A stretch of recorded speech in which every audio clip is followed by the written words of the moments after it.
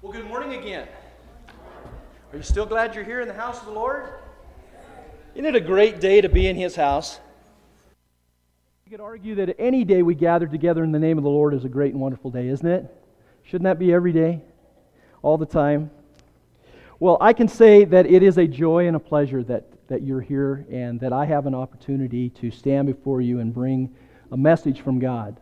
And I just hope that I don't get in God's way as we look at what He has for us today. And before I go any further, I want to say, by looking at each one of you in the eye, I love you. And I hope you know that. God loved me first, and He loved you. So who am I not to do the same to all of you? So I want you to know I love you. Well, it's strange we're not in the book of Hosea this week. We've been in there for so long, I put the message together and I kept going back going, wait a minute, this is different. This is different. Well, how many of you here, by show of hands this morning, have found yourself facing a trial or temptation in your life? Anybody who didn't raise your hand, we'll be praying for you, okay? I wasn't going to call you a liar, but, someone else did it for me. I think if we're all being honest with ourselves, we can all say that we face them from time to time in our lives, and we may be facing them right now. With a group of people this size, I think it's very safe to say that there are people in here right now that are going through some trials. And the real question that often arises is, why me? Why am I being challenged with this speed bump in my life's pathway at this time and this place, right? Isn't that a question we often ask? Perhaps you feel overwhelmed and struggle with the thought that life is unfair to you and anything that can go wrong seems to go wrong, doesn't it? And we stop oftentimes and we assess how things unravel in our life, and if we truly consider the actions and reactions that led to this, we conclude that it was of our own doings, don't we? It's quick when we first react, we can say, this isn't fair. But if we stop and we reflect back, we can say, you know what? I had a part in this. I had a place in this. In most cases. That's not always the case, because there are times when God chooses to put a speed bump in our road because He's growing us. And that happens. And so, things that happen can include someone purposely plotting to do evil against you. Someone that's out there going, well, that goody two shoes, I'm going to show him and I'm going to do something to thwart his good fortune. It could be, an adversary out there that you did something to that you weren't even aware of. We see road rage all the time, don't we? Out there, people. And most of the time, the people that are having road rage against them, they didn't even know what they did. And there are exceptions to that, but maybe there's a form of sickness or a disease or a loss of a job. What happened? I had this great job I was providing for my family, and now it's all gone. What happened? Well, whatever the circumstances, we can take comfort in the fact that God can take every event. Are you hearing this? He can take every single event in our lives, even the things that others intend for evil against us, and He can turn them into good. Did you know that? He does that. We see that all throughout God's Word, how He's done that. One of the first biblical accounts of this happening we find in Genesis. You remember Joseph? Joseph's brothers took him and sold him into slavery. They wanted him out of the place. They wanted him gone. In fact, they took his clothing and they spread blood on it, and they took it to their dad and said, he's dead. He's gone. He's not around. And they intended evil for it. And what did God intend? What did God take that and do? He turned it into a tremendous blessing, and actually it came back on that family, and because of that, they survived a horrific famine that would have probably taken their lives, or at least some of the family members' lives, as a result. So God can take what others intend for evil and He can turn it in for good, and He does that time and time again. In our passage today in Psalm 3 that Karen just read for us, we hear the words of David lifted up to God in a time when many of the people that David was anointed as king to serve and to lead over had turned their backs on him. In fact, it went even deeper than that. It went into his family. His family, his son Absalom, was leading the rebellion. He wanted to have his father killed so he could assume the throne. And he had convinced other people to come along with him. Well,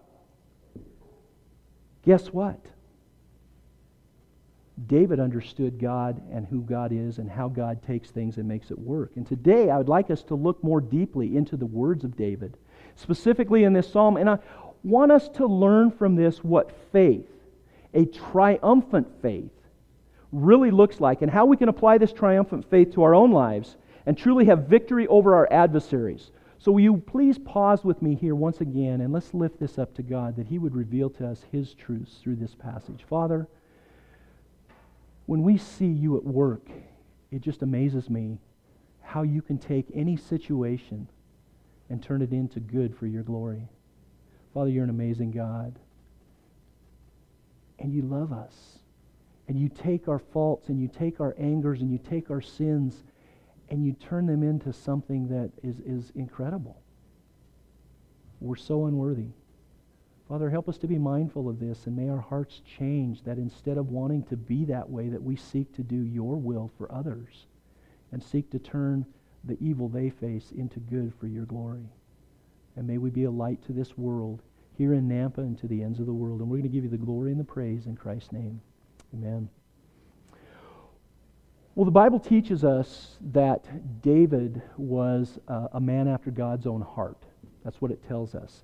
And this was despite the fact of the many sins and failures and poor decisions that he made throughout his life. You see, like David, we lose our way sometimes, don't we? And certainly he wasn't an exception. You know, what's amazing to me is when I read the Bible and I read about the people from the past, I'm amazed that God shares all of the warts and all of the scars, because He wants us to realize that it's not about us. It's not about a man. It's not about the greatness of someone. It's about God taking what is imperfect and applying His perfections to it. You know, and that's what is amazing. And you know, with David, at times, he found himself placing his needs and desires above God's plans for his life, didn't he? He forgot who made everything in his life possible, and He placed him in the position as king over the nation of Israel. He forgot all of that. And he started to think a little bit more of himself than he ought to. In fact, in one account, probably the most famous account, we see where David held back. He didn't go out with his troops to battle. And he stayed back, and he just kind of looked over the kingdom and kind of just was lazy. And as a result of that, it led to an illicit relationship with a woman who was married. I mean, the relationship itself was bad enough, but then it was married. And then he didn't stop there. To cover up his tracks, he had her husband killed in battle. Now, we look at that and we go, how horrible is that? But folks, think about your own sin in your life, in your past. How many times have you sought to do things to cover that up because you didn't want anybody else to find out about it? We've got to be careful when we point a finger, that when we point it out there, there's three pointing back at us. And we have to be mindful of that. But you know what? Once David's sin was exposed, he fell down and confessed it all and said, "Do with me what you will." And God said, I've got more plans for you. And he turned back to God fully. Now, there were consequences for his sin. There was definitely consequences. And one of the consequences was there was strife among his family. And one of the things that was part of that strife was his son Absalom. Right? He was a rebellious son. In fact, he burned a barley field to gain attention. Right? You ever seen teenagers out there that go out and do things, break windows and do stuff? They're clamoring for attention. They're clamoring for attention. And that's exactly what Absalom was doing. Well, when he didn't get the attention he thought he deserved, he took it a step further and he pursued David and wanted to have him killed. And, you know, that's what came as a result of David's ultimate sin, which cascaded into all of these things. So in this psalm, we see David's response to the trial in his life. And his response was this: to turn to God with absolute trust, knowing that this was the only sure formula of finding victory over the adversaries. And the first thing we see David demonstrate is that true faith acknowledges that God is greater than all our adversaries. Look with me again at verse 1. It says, "O Lord, how many are my foes? Many are rising against me. Many are saying of my soul, there is no salvation from him in God. Notice in these two verses, we see the word many called out by David 3 times. He was trying to emphasize that there weren't just a few people in the kingdom that were turning against him. There were many who were choosing to follow Absalom and overthrow him. And so it was a large contingency of people who were seeking to have him permanently removed from office, and not just some small little, corner activity going on. This was a big deal. And this time in history for the nation of Israel was actually rather peaceful. The surrounding countries weren't providing for them threats like they had throughout all of the history leading up to this. This was a rather peaceful time for them. And so they should have been enjoying that peace, and instead, in David's case, the peace was gone not from neighboring nations, but from his own family, his own people that he was leading. It was an internal thing. And so, when he should have been free from worry and fear, he found himself in the crosshairs of the people in a situation that seemed to be growing worse by the day. Well, at the end of verse 2, we see the people beginning to think that they declared that God had turned from David and was no longer supporting his kingship over the nation. When they said there is no salvation for him in God, their statement there was to say, God's not on his side anymore. God's turned away, just like he did with the previous King Saul. But notice his response to the situation. On the surface, when you read these verses, you may be tempted to immediately think that David is simply crying out in desperation over the situation. Perhaps he lamented and was feeling sorry for himself over the rising number of people who were turning against him and the grave situation that he was facing. But don't miss this fact. This is something we can learn and apply in our lives. His immediate response was to take the situation and lift it up to God. You see how he did that? He didn't say, I'm going to go buy my way out of this, or I'm going to go use my power and usurp it over the people. No, he took the situation and he immediately lifted it up to God. And so that is so important that we learn that. That should be our very first response to anything when the road turns or there's a bump in the road, that we stop and we lift it up to God. He's already aware of the situation, but he wants to make sure you are aware of the situation. So we need to lift it up to him. And so it's very important. Now, Karen alluded to it, and I want to call it out now. You'll see in the psalm the use of the word Selah. Okay? It's not 100% understood what it meant, but it is believed to be a musical term that's represented as a pause or a crescendo. It's supposed to be stop and reflect on what I just said and prepare for what I'm about to say. Think about it. Don't just read through it blindly and keep going and say, oh, that's nice, that's good. No, stop and think about what it is you just heard and prepare for what you're about to hear. And that's what we believe that it means. And so David included these pauses for that very purpose. You guys realize how serious the situation is I'm facing. God, I'm lifting it up to you. This is terrible. They want to kill me. Because that's how they overthrew the kings in that time. They didn't simply just take them and say, okay, you're no longer king and we'll elect somebody else or do something else. No. It included a loss of life in most cases. What a message for us today. What is your first response when something goes wrong? What is that first response? Do you lash out in anger and bitterness and terror upon the people around you? That's a pretty common thing. I struggle with that. I'm going to be honest with you. You can ask my wife. I've got some room for growth there too. Do we fall apart and give up in defeat? Or like some of you, and this is the thing that I used to really, really struggle with because I'm an engineer. I want to fix it. I'm going to fix it, man. There's a problem here. I'm going to fix it. I'm going to take care of this situation. I'm going to put it away and it'll never be an issue again. Doesn't work out very well, let me tell you from firsthand.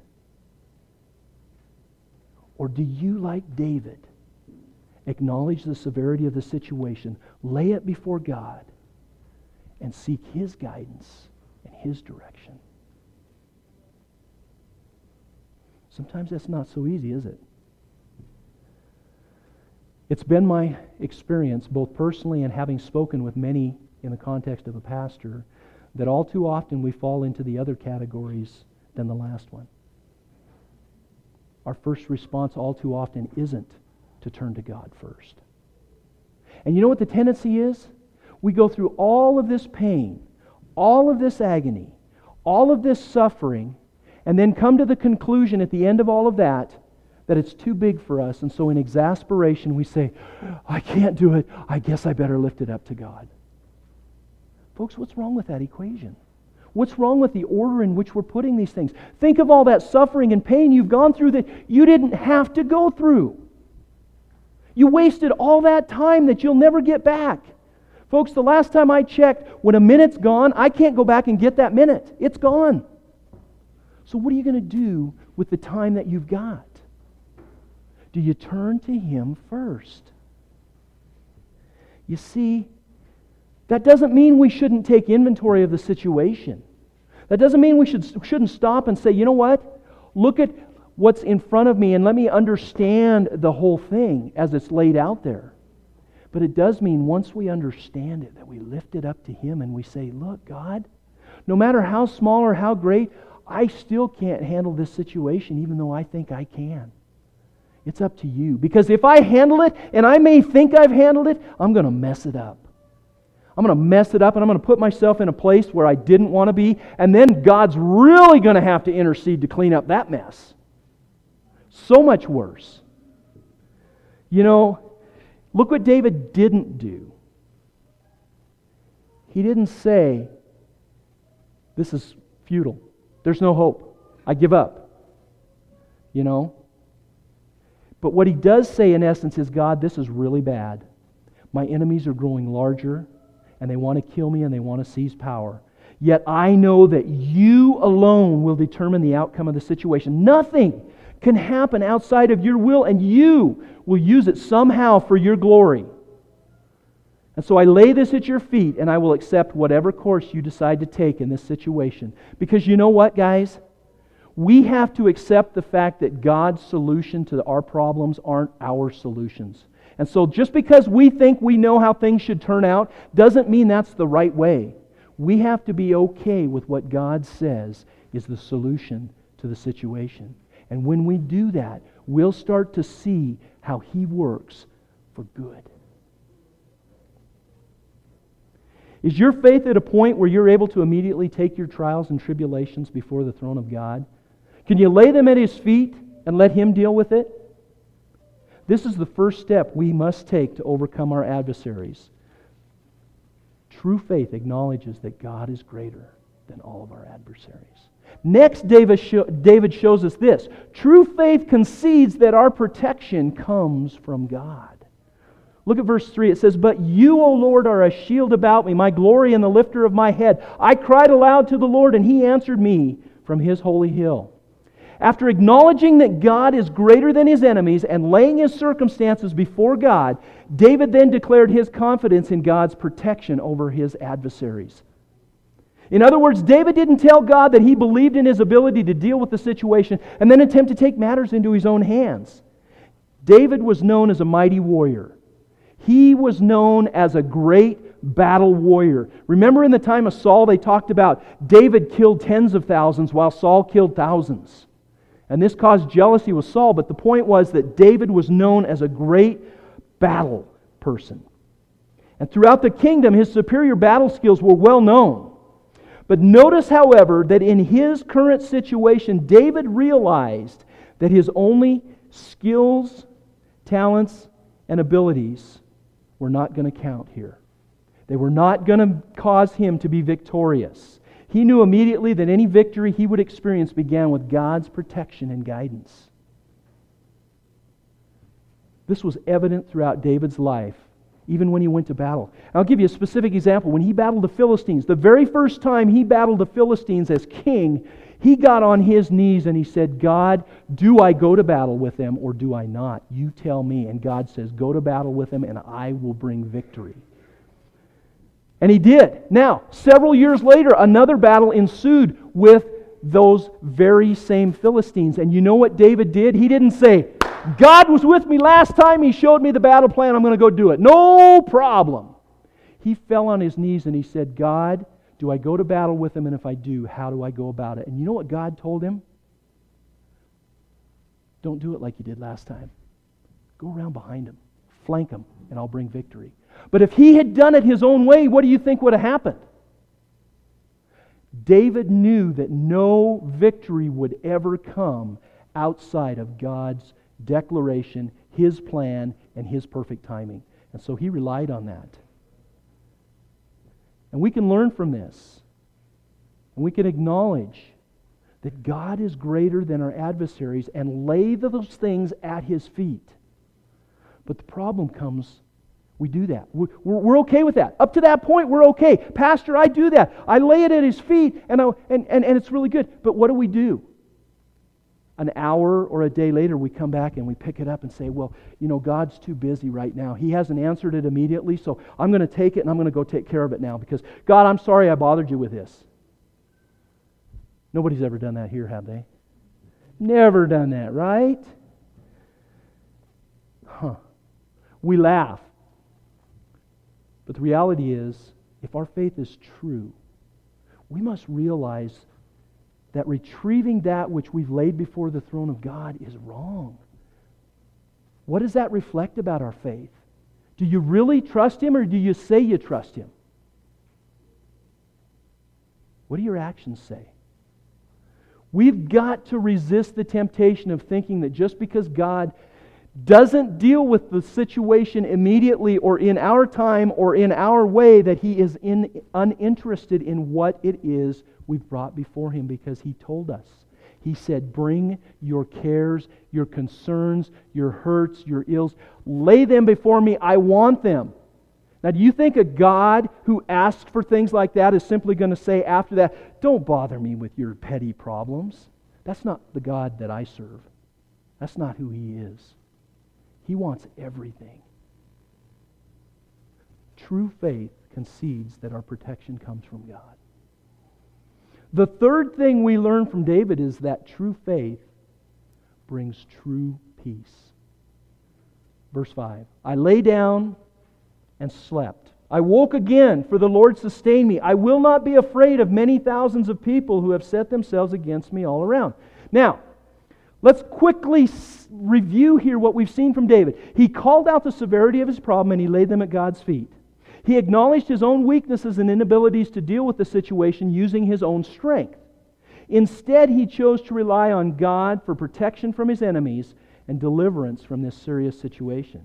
Now, having done that, David now demonstrated that he was at total peace with the situation. He didn't just say it. He didn't lay it at God's feet and then say, oh my, what's going to happen? Oh, I don't know. I'm going to lay up awake at night going, how's this going to get resolved? David's very life, these people were pursuing him. They were within a stone's throw from him, and you know what he did that night?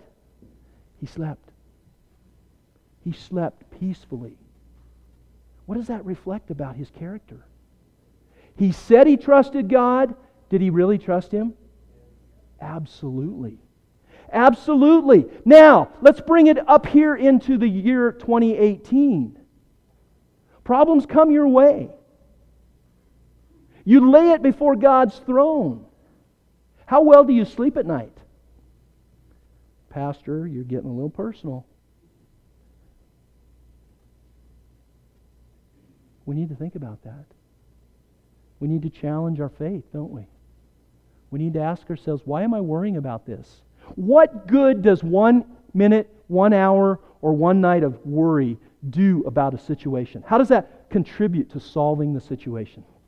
Somebody tell me. Somebody tell me how many people in here, show of hands, have solved their problems by laying awake at night and worrying and tossing and turning? Nobody's going to take that one, huh? We need to think about that. You see, we, like David, need to be at total peace with the situation. If we do everything according to what God tells us to do when we're faced with a problem, then it's handled. It's handled. It's under control. Don't stress over it. Our adversaries don't stand a chance unless God allows it. You see, here's the thing we have to understand. Nothing is going to happen to you outside of God's knowledge and His will. Do you understand that? This very attitude that the Apostle Paul demonstrated when he communicated in his letter to the church at Philippi. You remember there was a time when Paul wrote to the church at Philippi. You know where Paul was at the time he wrote that? He was chained up in prison. Chained up in prison.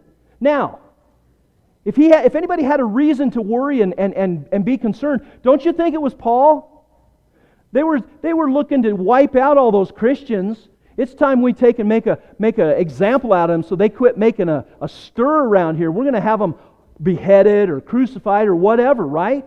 Look at the people that came before Paul. If anybody had a reason to worry, look what Paul had to say in Philippians 4, verses 4 through 7. Here's what he said. He said, "Rejoice in the Lord always." Again, I will say rejoice. "Let your reasonableness be known to everyone. The Lord is at hand. Do not be anxious about anything, but in everything, by prayer and supplication with thanksgiving, let your requests be made known to God." And here it is. Are you ready? "And the peace of God, which surpasses all understanding, will guard your hearts and your minds in Christ Jesus." Have you ever gone through a situation where the storms were blowing hard, things were going wrong, and you had a peace? I have. There's times when I haven't because I haven't done it right, but I have. I've shared this with many of you before, but I think it bears sharing. My daughter, we got the news, not just that she had cancer, but this was the second time. It was back. I got the news. I was at work. I was working over here. At that time, Micron had a plant over here in Nampa, and I got the news as I pulled out of the parking lot. Or as I was about to pull out of the parking lot. Fortunately, there was nobody behind me because I put my car in park, and I cried. And I said, "God, I can't deal with this. I can't fix this. I can't buy a solution for this. This is yours." And you know what came out of that? The most incredible peace that I can't explain. And I remember from that day forward, I had a peace about this that people came up to me and they would, "Oh, you must be going through such turmoil. You must be suffering so bad." And I could look them in the eye and say, "I'm at peace with this. God has this under control. It's out of my hands." It's because I did it right. Now, why don't I keep doing it right? Well, that's another story. That's a whole nother sermon. Are you able to do that? Are you able to look in the midst of the storm and say, "I'm at peace. I can't explain it, but I'm at peace"? Have you taken inventory of the situations that you're facing in life, and have you laid them at the foot of the throne? And have you left them there? Are you relying on God's protection and strength and not on your own to overcome and defeat your adversaries? Are you refusing to rely on your own strength and acknowledge the situation is just too big for you? Until you follow God's will in dealing with trials and tribulations, you will not fully experience the peace that surpasses all understanding. You see, no amount of alcohol, no amount of drugs, no relationships, no self-help programs, or material possessions will provide you a means that brings peace in the midst of the storm. Please listen to me when I say this. Selah. Selah. You don't have to suffer and spend countless sleepless nights because of life's trials and tribulations. You don't have to be that person. In fact, it's time we stop letting circumstances and the attacks from the enemy steal our joy and prevent us from having peace. We can have victory. We have it right here. He's told us how to do it, so let's put it into practice. God isn't just telling us something to try and make us feel better and patting us on the back and saying, "It'll be okay." It is truly possible to have peace in the midst of the storm, and we miss out on it far too much, folks. We suffer way too much. God never intended for us to suffer in that manner. He wants us to lay it at His feet, to trust fully in Him, and allow His peace, which surpasses all understanding, to fill our lives and bring us joy when joy should not be present. Recognize and start experiencing the truth that true faith brings true peace. Finally, David shows us in this passage that true faith petitions God for deliverance. Verse 7. Arise, O Lord, save me, O my God. For you strike all my enemies on the cheek. You break the teeth of the wicked. Salvation belongs to the Lord. Your blessing be on your people. Once we've acknowledged and enumerated our problems and acknowledged that God is our only true source of resolution, we need to take the issue to Him. Take it to Him. Lift it up. Share with Him what you want. Share your heart. That doesn't mean He's going to answer the way you want it done, but it's okay to share your heart. Get it out before Him. He wants you to do that. That's so important. David, in a final submissive but acknowledging plea, he lifts up his petition to God in these final two verses, and he declares to God that he is depending fully on Him to deliver victory over his enemies. Notice what he doesn't say. God, I'm sorry to burden you with my trouble, so, please don't let me interrupt what you're doing. That's not what he says at all. He knows that God is waiting for us to bring our needs and petitions to Him. Look at what the Apostle Peter had to say about this. 1 Peter chapter 5, verses 6 and 7. Here's what Peter said. Humble yourselves, therefore, under the mighty hand of God, so that at the proper time He may exalt you. Here it is, verse 7. Casting all your anxieties on Him, because He cares for you. God cares for you. Cast your burdens and anxieties on Him. Despite what many people say about God today, He is not too busy for our problems. Small things do matter to Him. Anything. We just read it. He cares for you. He earnestly desires for you to have a life filled with joy, with peace that passes understanding. If He didn't, then why did He send His Son to die on a cross? How can God love us so much to send His Son and then not care about us after that and walk away? That just doesn't fit with His character. Doesn't fit with who He is. Now, folks, let's be honest with ourselves. Why would you trust God with your eternal destination? You'll place your trust in Christ. You'll say, I'm placing that. My eternity will be spent with Him in heaven because I put my faith in Him.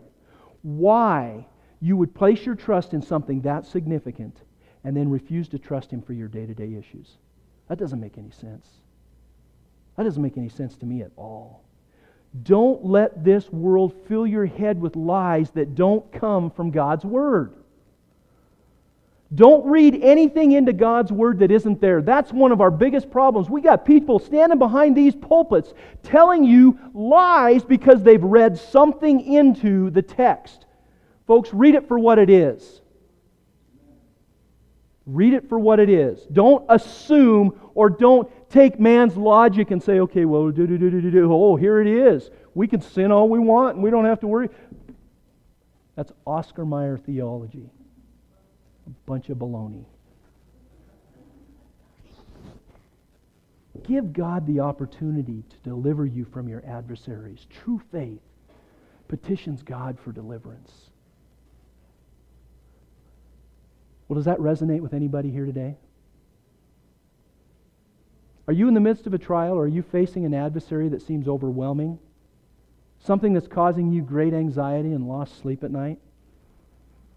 King David just showed us in this psalm that we don't have to suffer these things in times of trouble. Faith, true faith in God is the answer. In this, we see that true faith acknowledges that God is greater than all our adversaries. True faith concedes that our protection comes from God. True faith brings true peace. And true faith petitions God for our deliverance. Believer, are you here today and suffering unnecessarily from life's problems? Should I put a Selah in there? Let me first encourage you that you just saw the solution to your problems. If you'll follow these things, these examples that David set, then you're on a pathway that will take those anxieties and those sleepless nights out of your future. Have you acknowledged to God that He alone has the power to protect and deliver you from your situation? And have you left it at the throne and refused to go and pick it back up? Let God have full access to your life. Begin living the way He wants you to live and experience Him fully. Non-believer, I've got some good news and I've got some bad news. Let's start with the bad news. None of this that I've spoken about today is possible in your life in the current situation. Without Jesus Christ as your Lord and Savior, these things cannot take place within you. On our own, we will always fall short. And in our own power, we have one guarantee: failure. That's the bad news. Now the good news. Surrender your life to Christ, and all of this becomes immediately possible in your life. God's offering you a gift. Right here. There's a gift. But that gift is not yours and can't be realized and enjoyed unless you first accept it. You have to come and accept it. In order to do that, in order to say, I want that gift, you have to acknowledge, you know what? I need that gift. I'm a sinner. I can't pay the penalty for my sins that would reconcile me to God. All I can do is suffer the penalty of death that God's Word declares on sin. I don't have enough money. I don't have enough toys. I don't have enough things. I don't have enough time to pay off that debt myself. But the good news is Jesus already paid it all. He paid it. He paid it on the cross. It's free to you. It cost Him everything, but it's free to you. And you can enjoy the peace that passes understanding that we talked about here today. So if you want to find out what it takes to accept that gift, don't leave here today without coming and talking to me. You can do it this very day, this very moment. You don't have to pull your wallets out. You don't have to do anything special. You don't have to make any special incantations or chants. You just simply have to acknowledge, I'm a sinner in need of a Savior, and I accept the one and only true Savior, Jesus Christ. So come and talk to me. Let me share that. Let's pray.